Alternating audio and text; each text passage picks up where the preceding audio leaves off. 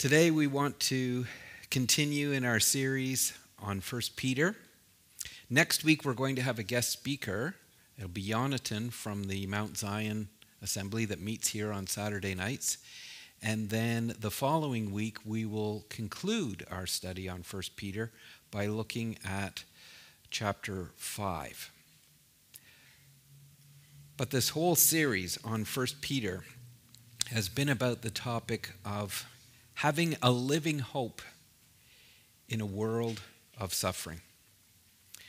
When you look around the world, you can see that the world knows a lot about suffering.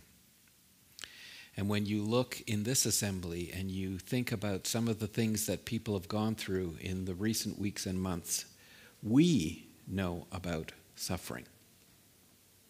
And Peter, when he writes to the church in Asia Minor, the various churches that he mentions in verse 1 and 2 of the beginning of the book, are living in a world of suffering.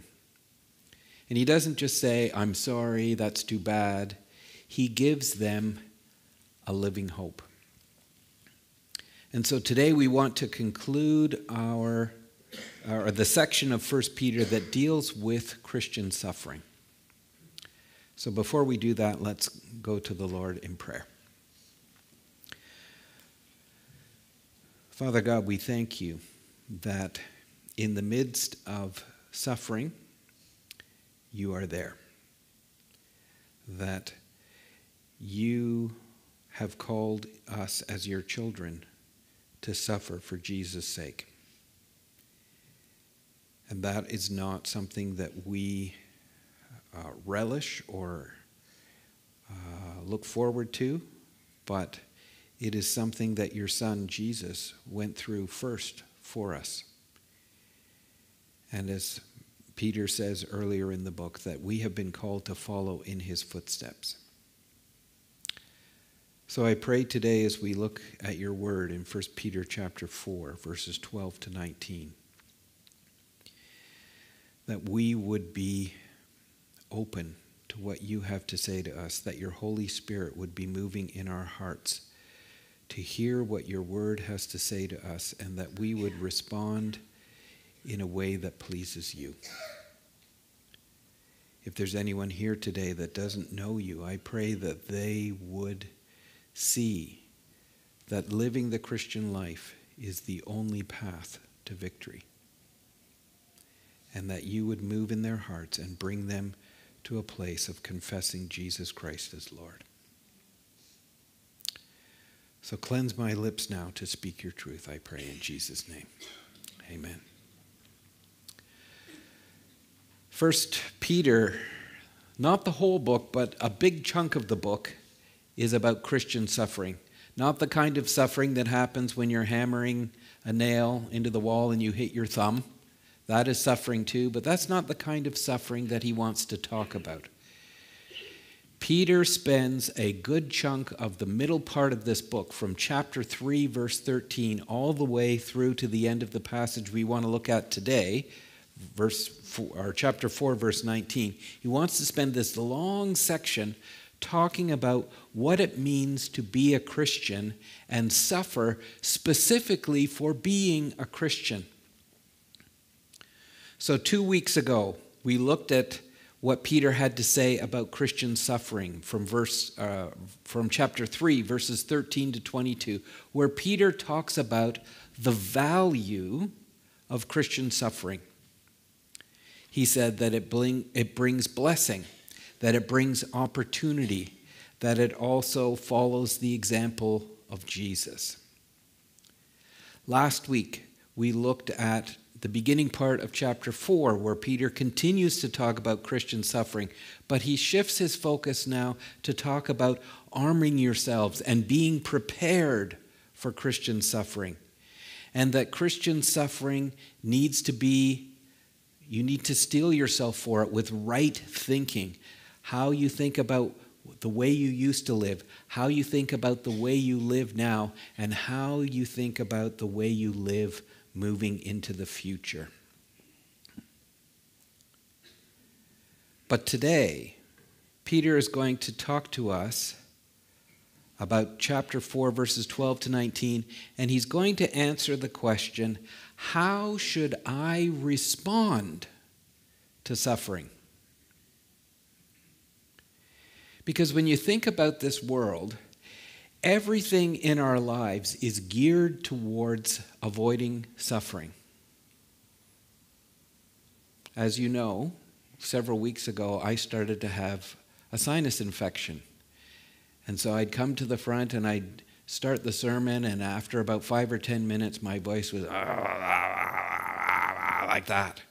People were giving me Ricolas and molasses and honey and advice and all these things to solve it, because when you're suffering, you want the suffering to end. And I'd go home, and at night I'd cough and I'd think, oh, when is this going to be over?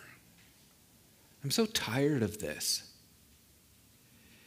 And everything in life, advertising and just the way we want to live in the 21st century is, let's all be as comfortable as possible in every way. And if I can be comfortable, then life is good and everything is fine. But then, if suffering comes, and Peter's going to talk specifically about Christian suffering, we begin to question and we think, why is God mad at me? What did I do wrong? I don't like this. And again, there's all kinds of suffering, but Peter is talking specifically about suffering for being a Christian. When you take a stand and say, I'm not going to lie at work. I'm not going to cheat on my taxes. I'm not going to do what the world says to do. And they're going to come back at me, and they're going to laugh at me, and they're going to criticize me.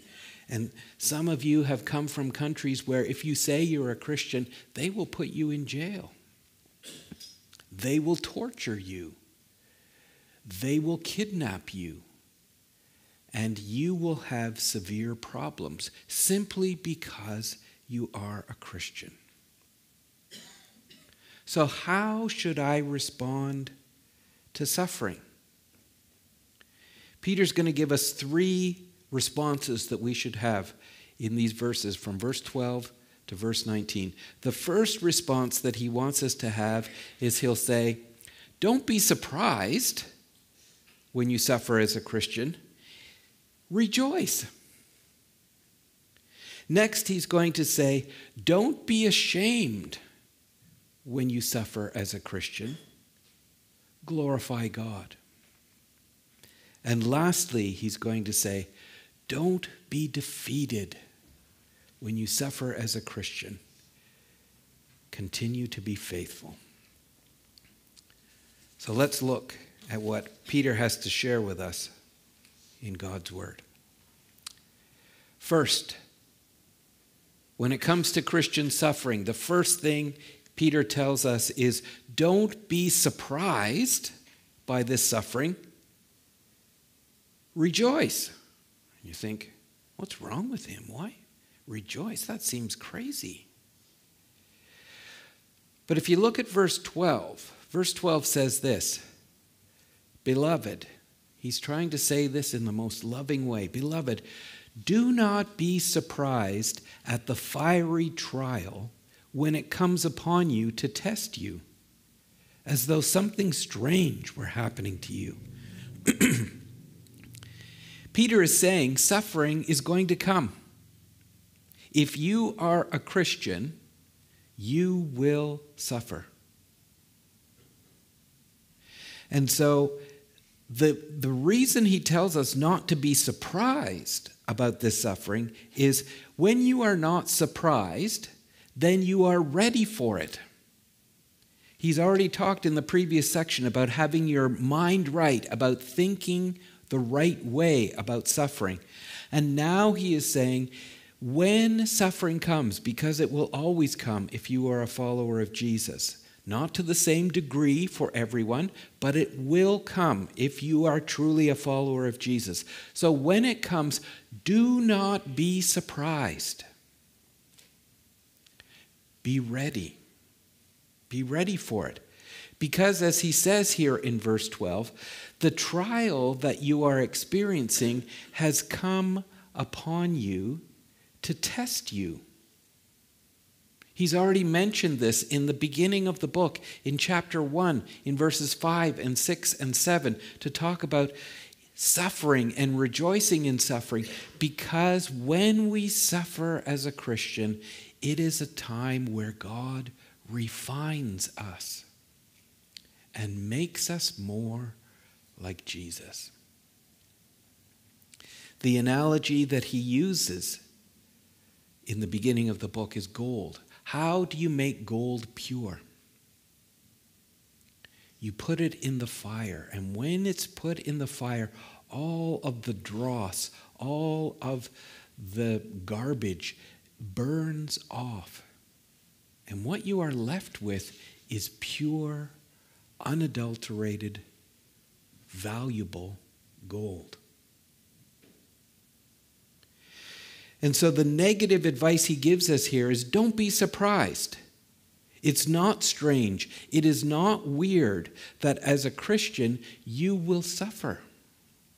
That is not to be unexpected.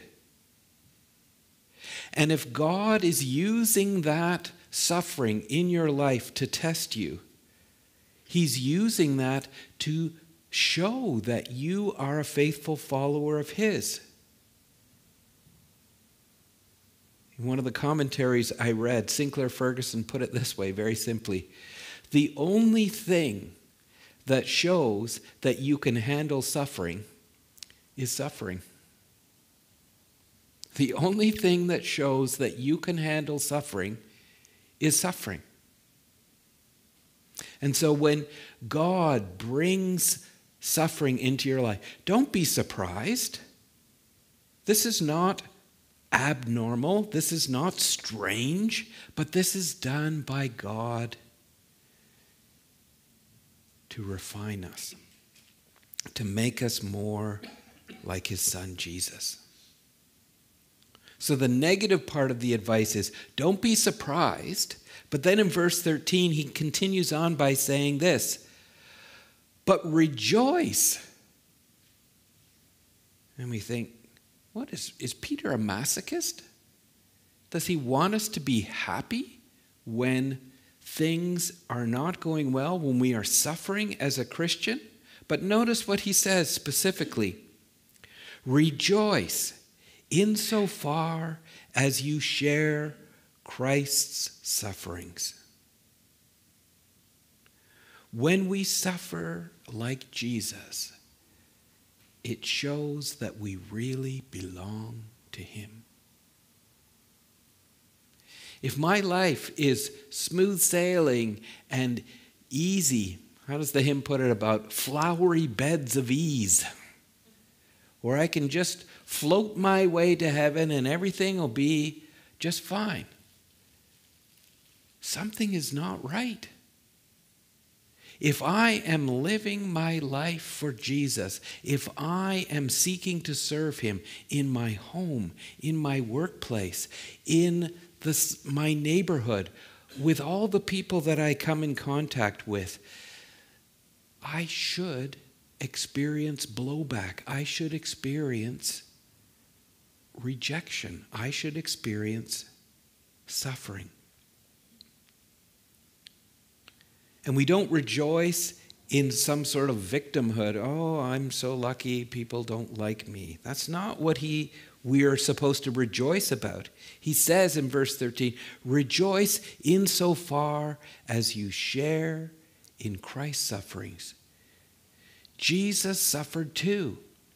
And he suffered because he was doing exactly what the Father had called him to do. So we rejoice not only in the fact that we are showing ourselves to be aligned with Jesus, that we're following in his footsteps in the suffering, but Peter reminds us Jesus is not suffering anymore.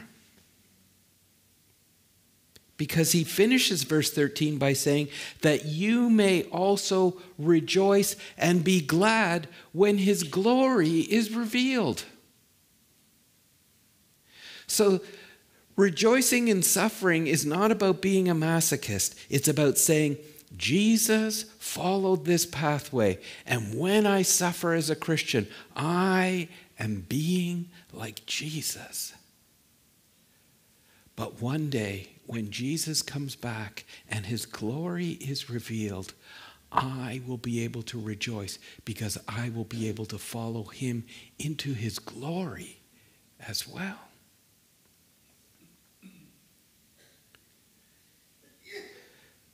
So suffering is going to come.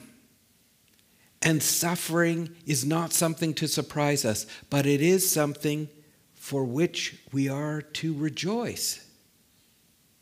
Because we're following in the footsteps of Jesus, both in his suffering and in his glory. Peter goes on in verse 14 to say, not only are we following the example of Jesus, but we are becoming the place in which God can dwell. He says in verse 14, if you are insulted for the name of Christ, you are blessed.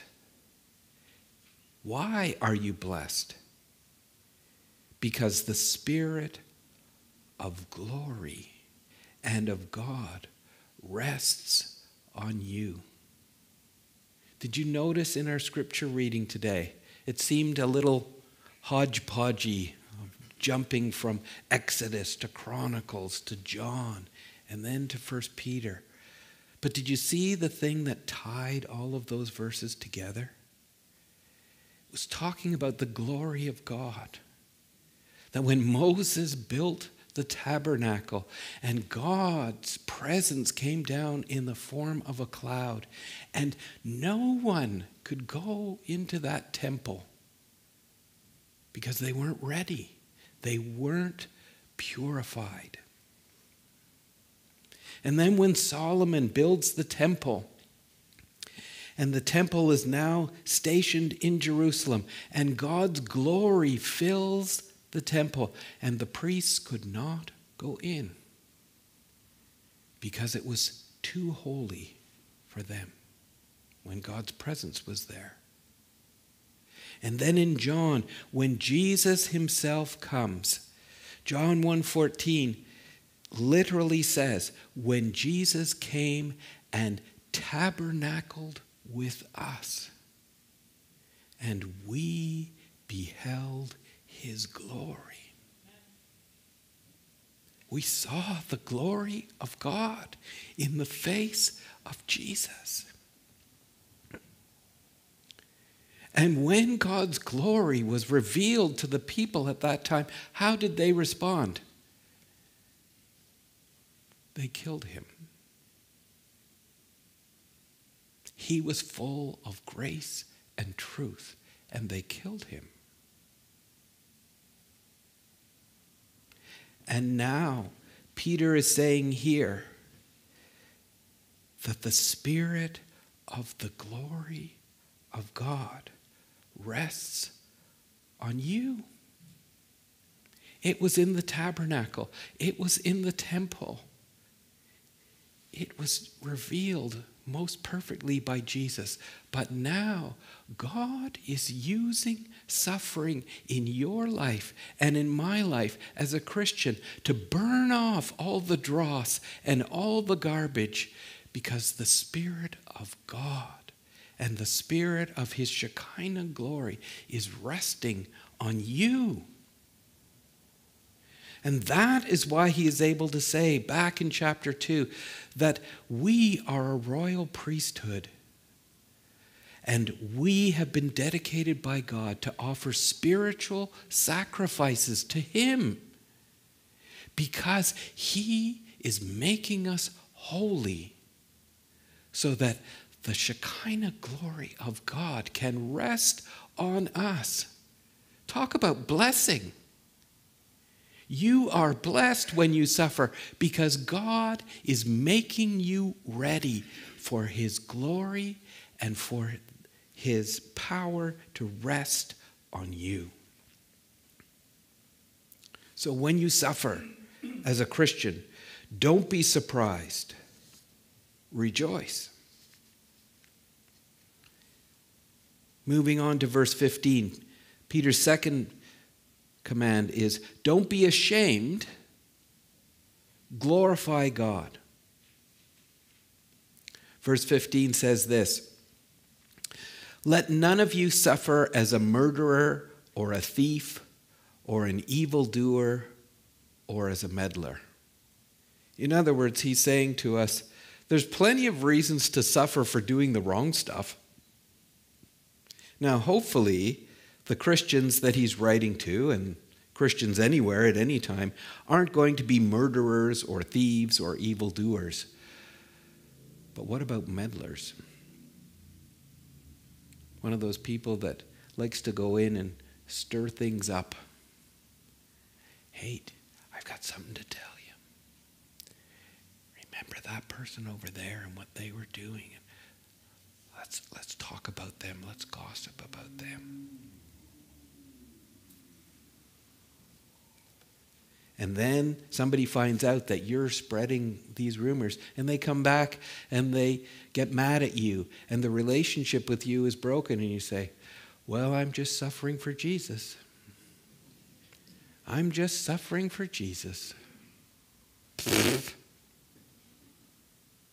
Let none of you suffer as a murderer or a thief or an evildoer or even as a meddler. Don't bring on yourself self-inflicted shame. But he goes on in verse 16 to say this, yet if anyone suffers as a Christian, if you are suffering because you are living the way God wants you to live, not as a thief or an evildoer or a murderer or a meddler, but you are living a life to please God, Peter says, let him not be ashamed, but let him glorify God in that name. The world loves to try and shame us. You Christians, how can you think that Jesus is the only way? You should be ashamed of yourself. All these sincere people out here that believe other stuff, how can you believe that Jesus is the only way? You should be ashamed of yourself. Christians, how can you live in a lifestyle that pleases God? How can you say that this is right and this is wrong? How dare you? You should be ashamed of yourself. And you become isolated and you become persecuted because you are suffering as a Christian. But when the world says to you, you should be ashamed of yourself, God says, don't be ashamed. Glorify God in that name. A couple of examples of this from the New Testament. In Acts chapter 5, when the apostles are preaching about Jesus and that he rose from the dead and that he is the Messiah, and the religious leaders, the Sanhedrin, call them in and they say, stop doing this. And they said, sorry, we can't. We're not going to stop. And so they meet together and they say, well, we'll just beat them for a bit and then we'll let them go. And so they beat them and they let them go. But do you know how verse 40 and 41 ends? It says that they beat the apostles and told them not to speak any more about Jesus. But after they beat them and they left the council, Acts 5 says, they left the council rejoicing because they were worthy to suffer for the name of Christ. They were thrilled. I have never been beaten on my back. I have been spanked many times, but I have never been beaten on my back. But I really doubt that my response to being beaten as a follower of Jesus to say, thank you, Jesus, for letting me suffer for you. But that's exactly what the apostles did. And so now Peter, one of those apostles, says, if anyone suffers as a Christian, don't be ashamed, but let him glorify God in that name. Focus everyone's attention on who God is and what he has done.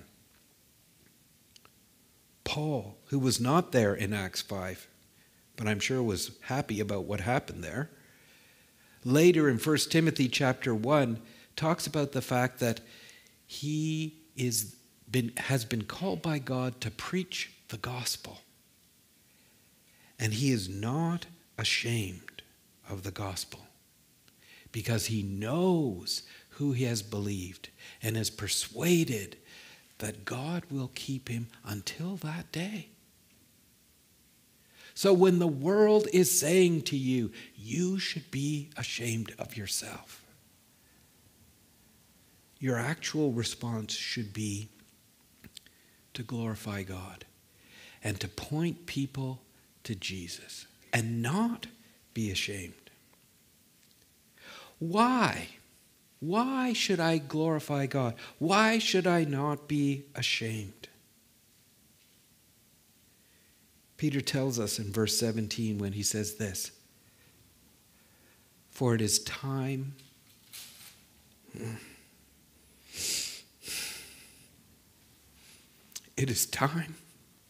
for judgment to begin at the household of God. God's judgment begins with his people. Now, I'm not talking about judgment for sin.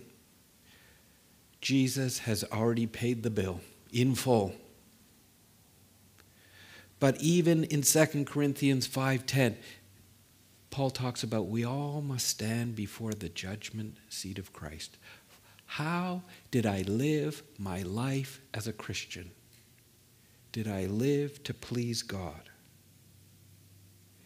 And when you look throughout the Old Testament even, long before Peter writes this, whenever God begins to bring judgment on his people in the Old Testament, he always starts with the temple or with the tabernacle, where his holy presence is located. So, for example, right at the end of the Old Testament, Malachi chapter 3 says this, the Lord whom you seek will suddenly come to his temple. He will sit as a refiner and purifier of silver, and he will purify the sons of Levi, the priests who minister in the temple, and refine them like gold and silver, and they will bring offerings in righteousness to the Lord. Why does judgment have to begin with us?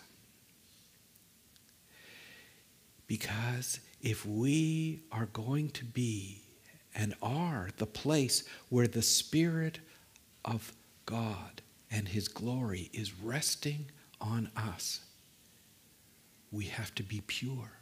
We have to be right. We have to be ready for his presence to be in us so that we can be the light to the world. So judgment begins with believers. It begins with us. But the last part of verse 17, I always have trouble reading this verse. One of the reasons why I became a missionary is 1 Peter 4:17. The first part of the verse says, for it is time for judgment to begin with the household of God. If God is building a spiritual house where we are going to be offering spiritual sacrifices to him, we need to be holy. And that is why suffering comes, so that we can be refined, so that the sacrifices we are offering are holy. And we are experiencing that judgment now. But now Peter goes on to say this. And if it begins with us, what will be the outcome for those who do not obey the gospel of God?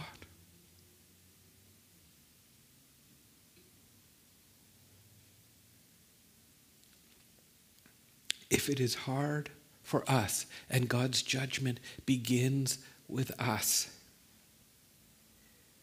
what is going to happen to the person who never follows Jesus, who doesn't know Jesus at all? Let's say I live to be 100.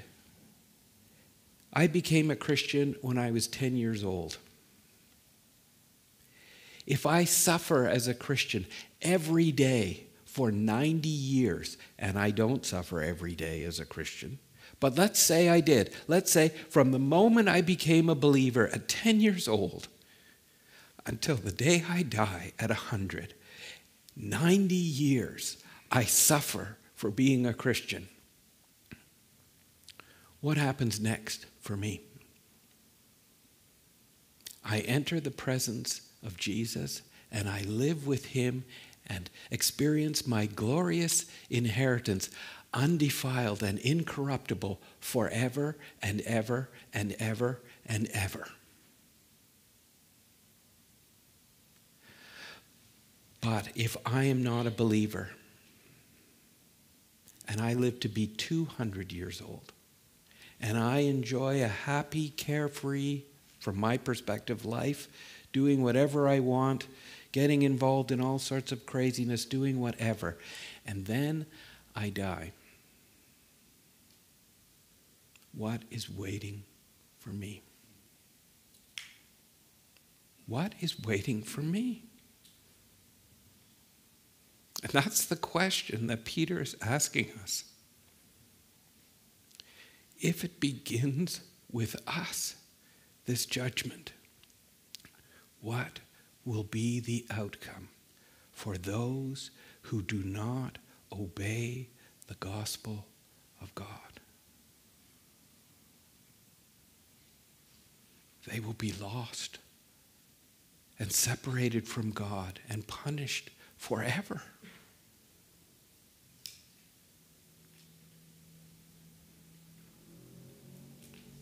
Peter goes on in verse 18 to quote from the Old Testament, a verse in Proverbs that says exactly the same thing. Verse 18 says this: if the righteous is scarcely saved, what will become of the ungodly and the sinner? If the righteous person, their experience is hard because they are following Jesus and they are experiencing suffering because they are a believer in Jesus, if the righteous person is scarcely saved, what is going to happen to the ungodly and the sinner?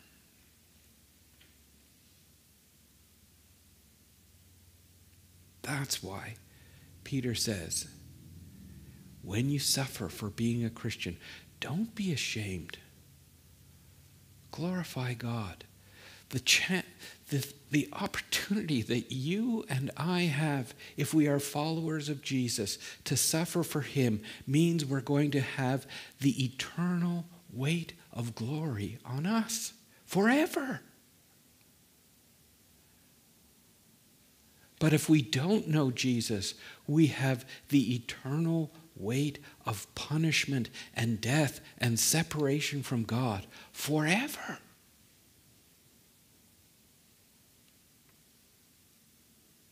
That is why when we suffer, we shouldn't be ashamed, but we should glorify God, because he is making us ready to experience eternity with him. Lastly, verse 19, Peter says, don't be defeated, be faithful.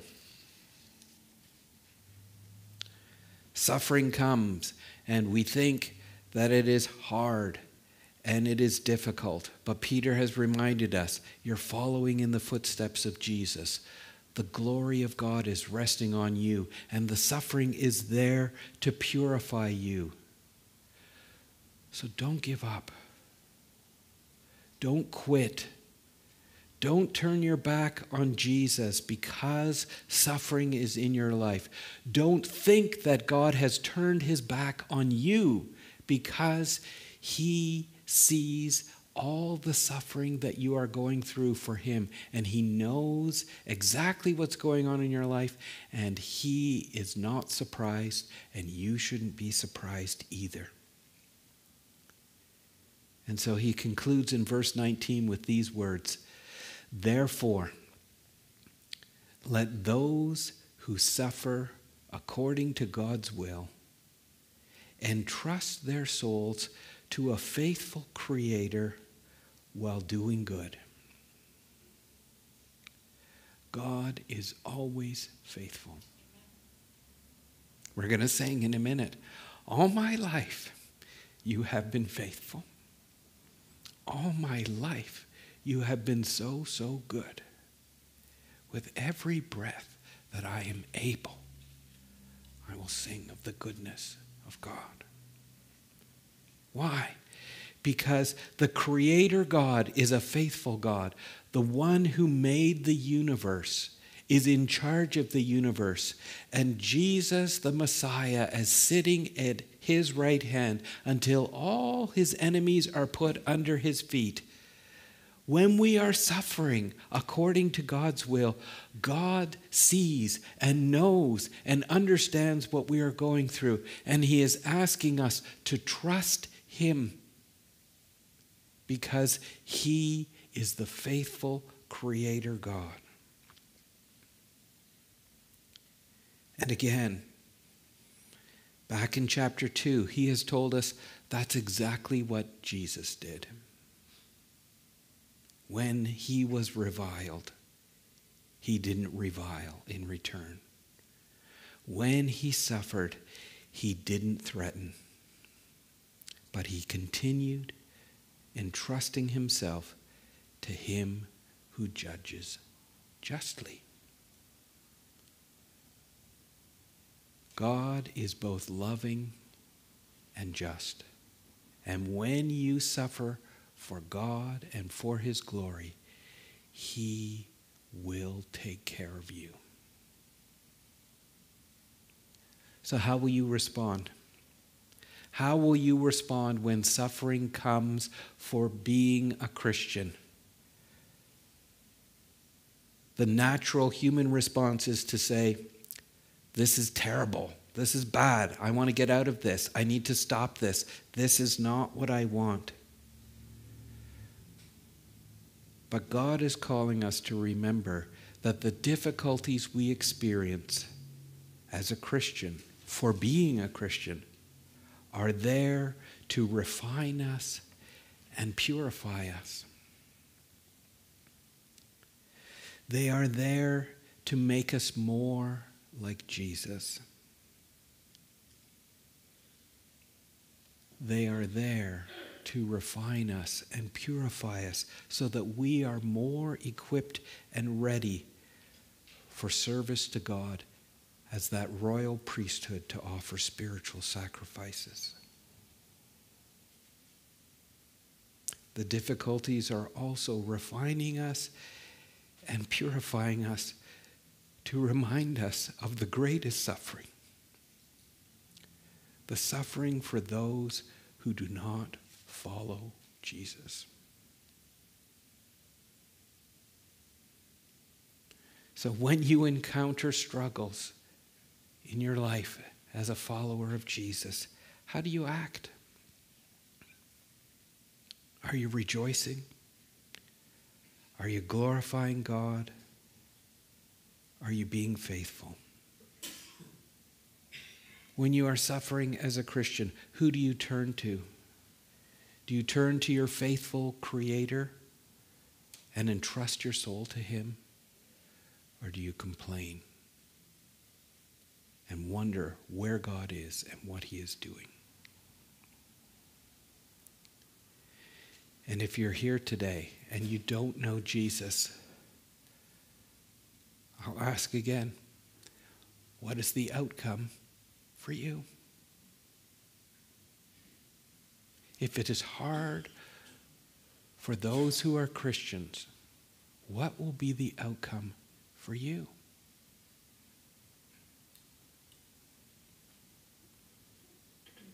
You can settle it today by putting your faith and trust in Jesus and giving your life to Him and saying, I believe that Jesus died on the cross for my sin, and I want to accept His forgiveness.